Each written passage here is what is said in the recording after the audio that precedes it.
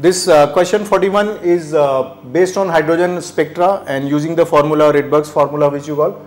It says that if an electron in a hydrogen atom jumps from third orbit to second orbit, it emits a photon of wavelength lambda. So I am using the Redwing's formula. 1 by lambda is equal to Rz square, and it is jumping from third to second. So I will be writing it as 1 by 2 square minus 1 by 3 square, isn't it? This is the first equation you will be having. Now they are asking when it jumps from the fourth orbit to third orbit, then corresponding wavelength. Let us suppose that wavelength is lambda dash. So it is jumping from fourth to third. So it will be 1 by 3 square minus 1 by 4 square. So all you have to do, you have to just divide it, isn't it? So lambda dash you have to calculate. So that dividing will give you the value 20 lambda by 7. So you will have to look for this kind of option, that is option 3. I will be marking answer 3 for this question number 41. Now let us switch over to next question, that is question 42.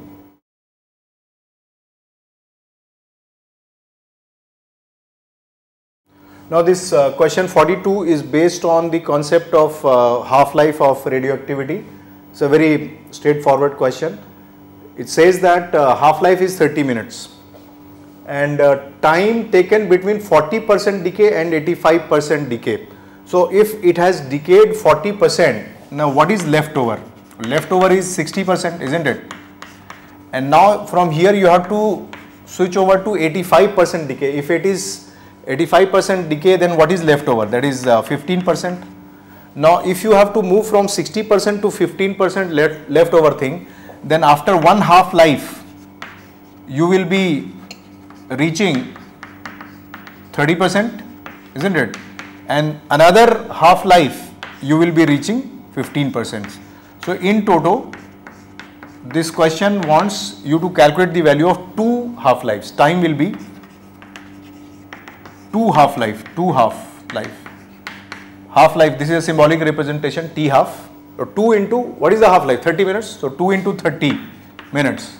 So in total 60 minutes, 1 hour, whatever answer is there. They are asking you to calculate the answer in minutes, 60 minutes. This will be the correct answer for it. Answer 4 will be the correct answer for question 42. Now let us switch over to next question, that is question 43.